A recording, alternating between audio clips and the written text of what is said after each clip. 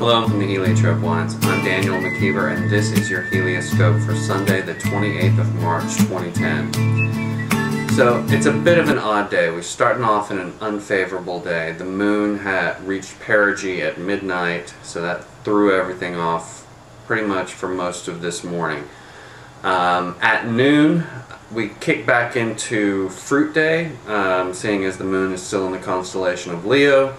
But at 8 p.m. this evening, Central Standard Time, the moon enters the constellation of Virgo. So that kicks us into root day.